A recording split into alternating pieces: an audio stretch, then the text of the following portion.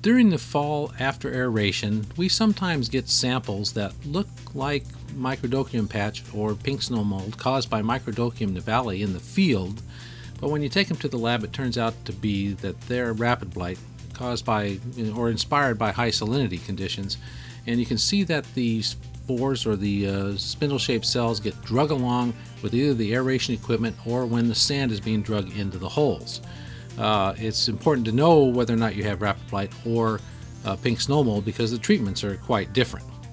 Now let's take a look at another sample that was emailed to me, a photograph emailed to me, and the superintendent wanted to know if this was pink snow mold or not. And I wasn't sure, but I was worried about it being rapid blight. In this case, it also turned out to be rapid blight.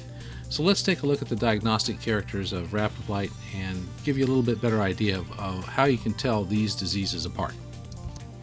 For example, this is microdochium patch or pink snow mold on a Poa annua green. It's a little bit light in the centers because it was sand top dressed, but let's take a look at what happens when you bring a plug into the lab and incubate it. So here we have a small portion of a patch, and if we just put this in a moist chamber and incubate it overnight, we'll see what the results are. This looks very much like rapid blight, and we'll show you a picture of rapid blight that looks a little bit similar. But now let's take a look at what this sample looks like 24 hours after incubation.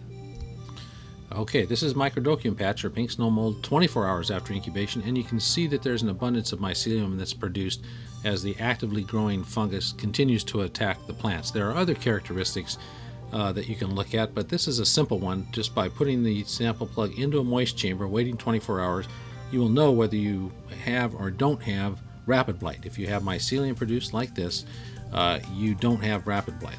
It's probably microdochium patch.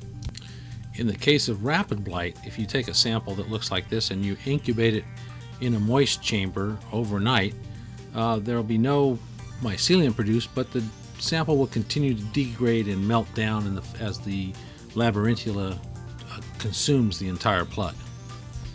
To be sure you've got the right organism, you need to take a piece of a leaf tissue like you've seen us rip off before and place that on a microscope slide.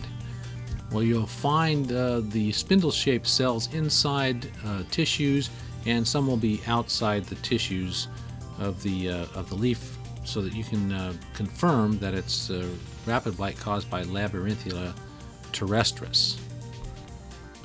With microdochium patch, you're going to see large mounds of spores called sporodochia, and this is a low magnification image.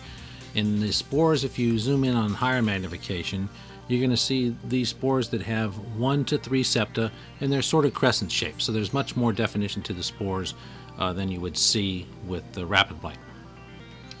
For more information on rapid blight and snow mold or microdochium patch management, refer to the links associated with this video.